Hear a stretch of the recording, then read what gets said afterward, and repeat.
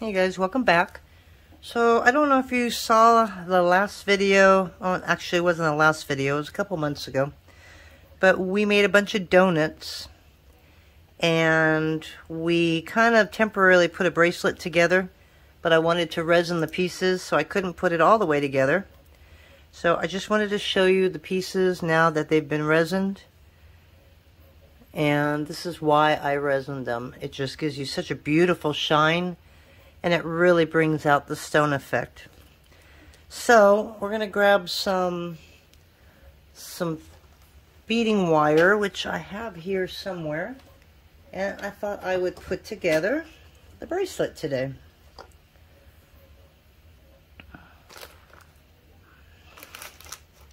Alright, so I don't quite remember how I did it the last time. Hopefully I'll remember once I start going.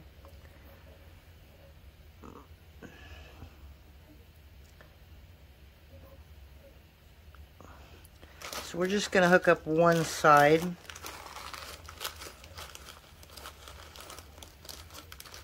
And I've got all of these crimp beads in there. So I want one of these for the end.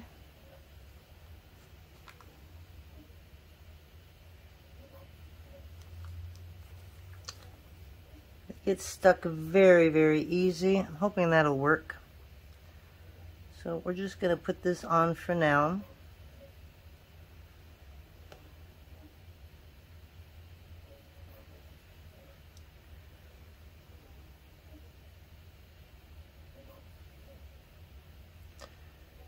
I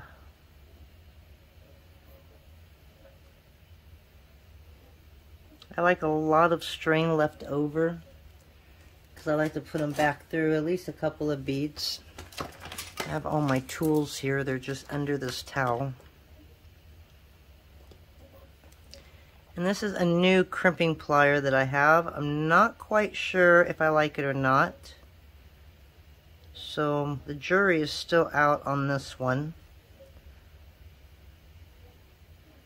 It's just a little harder to grab than my other one. Or it could be because my eyes are horrible. Okay, so we're just going to bring that up a little bit. Okay, so I crimp it and then we'll bring it into the next one and push it down so that it's nice and tight. And I always play with it to make sure. Okay.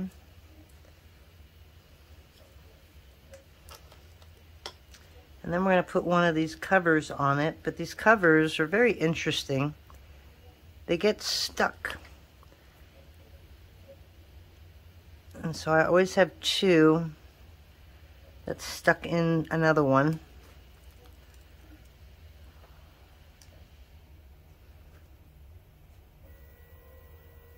Okay, and we're just going to put that right there where the crimp is inside of it, if I can hold on to it.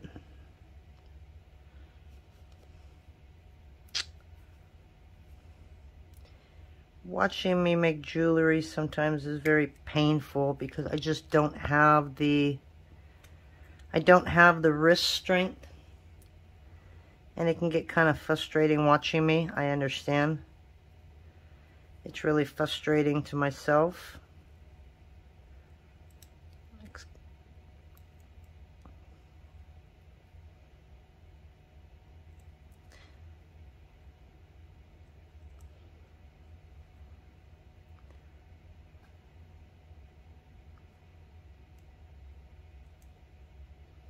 Alright, let me go grab a different pair of pliers. I'll be right back.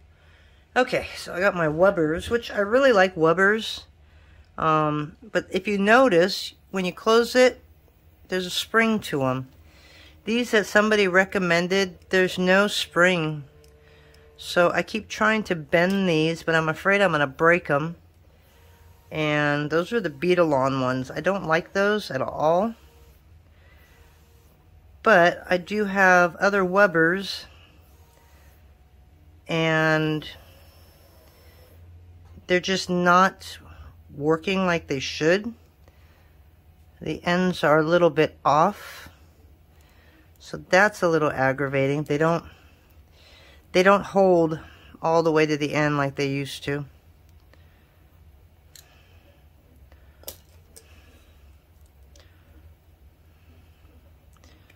So I just want this to fit straight.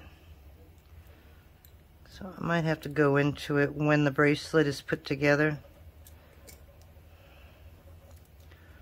Okay, so we're going to cut about 8 inches off of this, if not more. So we're going to go about right here, just to be safe. Okay, so now's the fun part. We're going to slide these in there.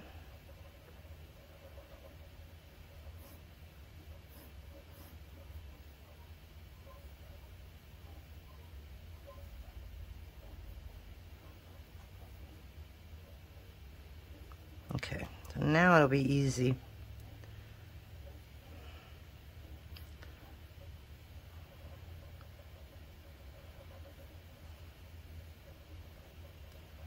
Okay.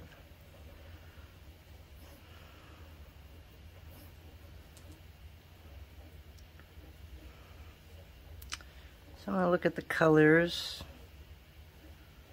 I'm going to put some browns in there.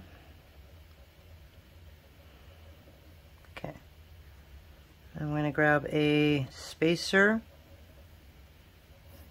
one of these faceted rondelles, and another spacer. You don't need to put the spacers in there. I do, just because the rondelles don't go all the way across. And I'm trying to keep the string from showing.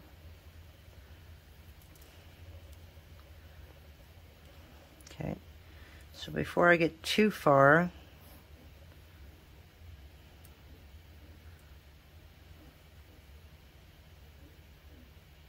it's pretty tight, so this might be a little difficult to get it all the way through. Okay. If I can go through one more, that'll be great. If not, I'll just cut it right where it's at.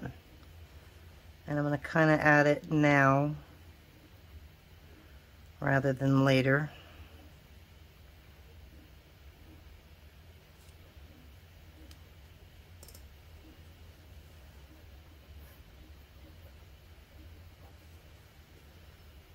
Okay, so we're going to add another spacer.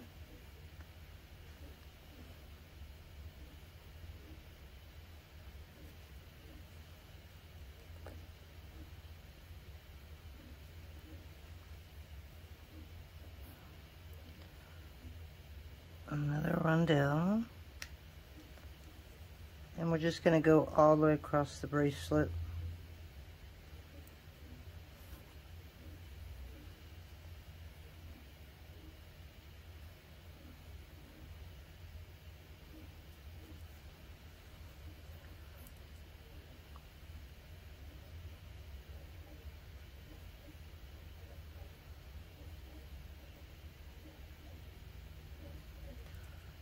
So that might be easier, kind of difficult to pull that through. I'm going to try. I don't know if I'm going to make it on the second one. It might be just a little too small to attempt it. But you know, I'm going to try.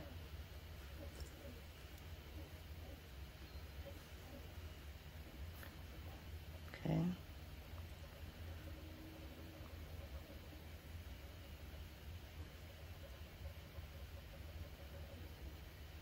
There we go. Oh, we actually did it. Okay.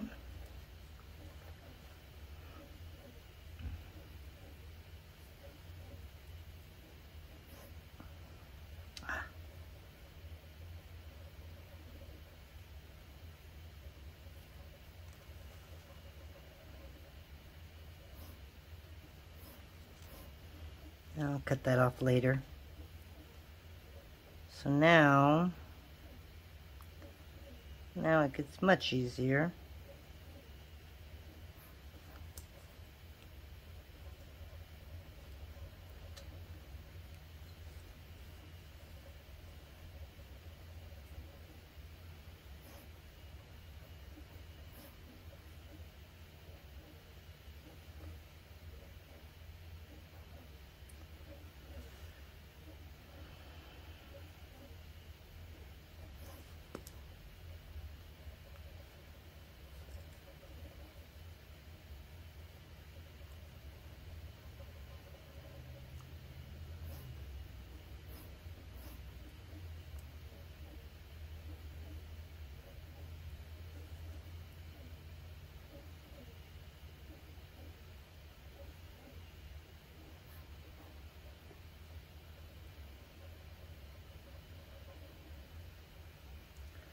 That's interesting. There's something on the other side of this hole.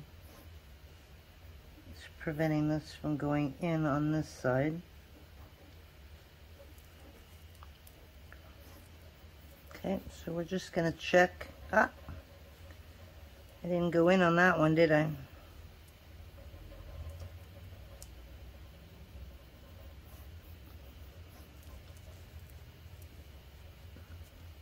This is why I always go back and look at what I did, because most of the time I end up making at least 1 or 2 mistakes.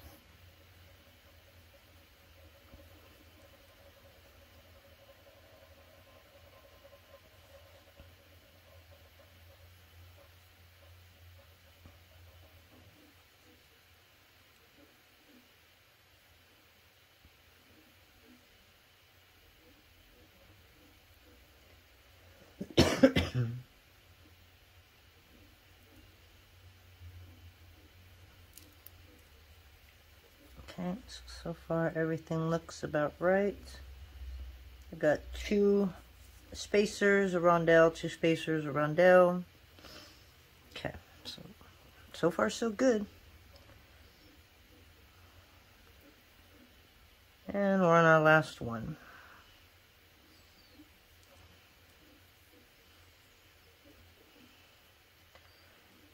So I found out from other people, because my wrist is between 6.5 and 6 3/4. So I can't make things my size because it won't fit anybody else, it seems like.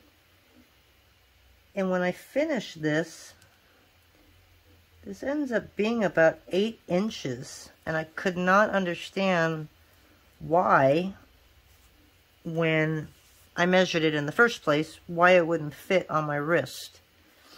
And I have been told, because this doesn't bend or anything like that, because of the way the beads are, that it won't fit, because these don't give any movement at all. Okay, so if I look at that, even the clasps is going to make it tight, so I need a few spacers. But if I do the actual bracelet, I'm looking already at 6.5, so it's going to be 7 inches when I'm done, but it's still fitting too tight. So somebody told me that because these don't bend, that they don't form to your wrist, they just kind of lay flat, and so you're going to need it a little bit longer. So if you're making these donut beads, make sure you use your wrist as a guide, but it will be a lot bigger than your wrist. So let me get one more bead. I'm missing one here. Actually, I'm not. But I think I need an extra one because I do need to go a little bit bigger. So let me grab a couple more and I'll be back. Okay, so these are really fun beads too, and I don't have a whole lot of them because I use them a lot. I think I got these on Amazon. It was just a set with all kinds of different spacers, which were really cool. So we're going to do 2 here. Okay, and I have this wonderful jump ring, but I had no closed jump rings. So what I did was I just very, very carefully put resin on the end. And you can't tell that I put resin on the end. And it helped to kind of close it up a little bit. So there's another copper piece right there.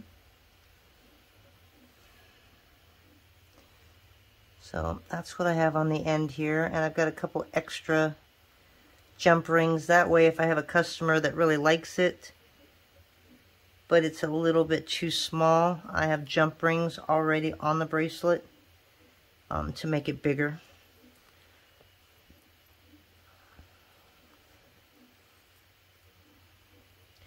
So hopefully this is going to fit a little better. So we're going to go all the way back in here. Okay, so I'm going to kind of make, you know what, before I do that, I'm going to take the cheater's way and make it a little bit easier on me. What I mean by that is just by, wow, I really cut that long, didn't I? Putting it back through as far as I can go before I tighten it up.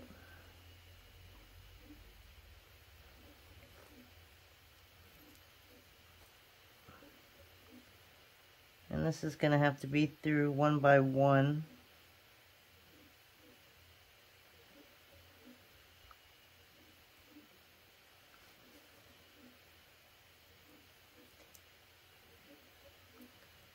I'm just kind of manipulating the beads in the center until they go through.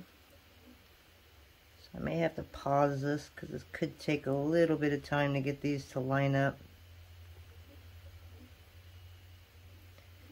Alright, so let me pause this and I'll be right back. We are getting, I don't know if you can hear that outside, but we have a F-18 that just flew over the house. And no, I didn't go running after it. So I got it down past the first one. And that should be good enough, because that's all I needed on this side.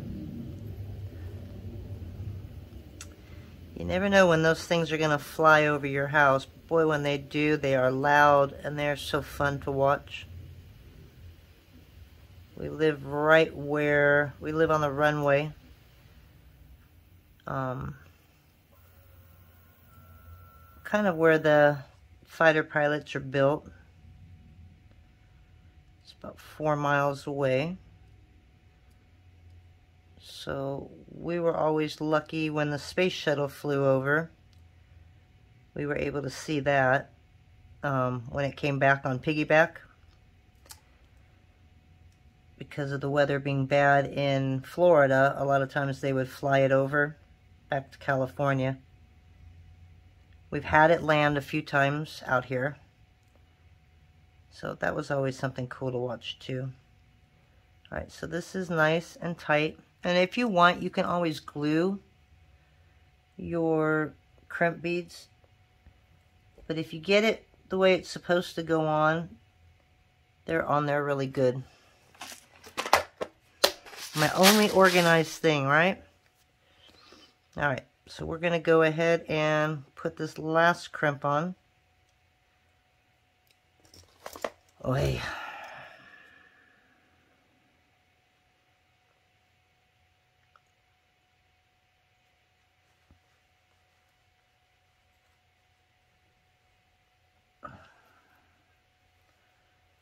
Two things I pray for me the most is I don't lose my hands and I don't lose my eyesight. If I have to lose my legs, I'm okay with that. Just please let me keep my hands and my eyesight. And now as I get older and I'm starting to struggle with my hands, sometimes I'm wondering, is it time to quit? And it's like, nope. I may struggle, but I don't want to give up what I love. So I may be a little slower to do things, but honestly, I don't care. Alright, so now we're done. And now we're just going to snip this wire. And did I snip the other one? Nope, there it goes. Okay, and that's pretty much it. So as you can see, it doesn't give like a regular bracelet because of the donuts. So you might have to make it a little longer. Now, if I can get the toggle clasp on, we're going to be golden. And I'm meeting my daughter for lunch in a couple of hours, so I'm going to bring this and show her. Alright, so there we go. So there is that bracelet we showed you. I really like it. And again, I got that extra ring on there. But let me just show you the final size. And like I said, my wrist is 6.5 to 6 3/4. My bracelets are usually 6 3/4. And I know that the clasp is on this, so that might make a little bit of a difference. But when this connects, it's connecting right there. So we're going to take that about right there. And we're almost at 8 inches. So it's quite a bit of a difference. So add an extra 1.5 inches, I guess, to your bracelet. But that's it. Hope you like it. And wow, I don't know when the next one's going to be done. I'm still working on more beads. I really want to sand the rest of them, but I really don't want to do it by hand. But if I wait until the tumbler's full, it's going to take a while. So I'll see what else I have, and maybe we can start putting something else together tonight. So I hope you like that. I will probably put that in the community page so you can take a look at it closer. And we'll talk to you later, guys. Bye.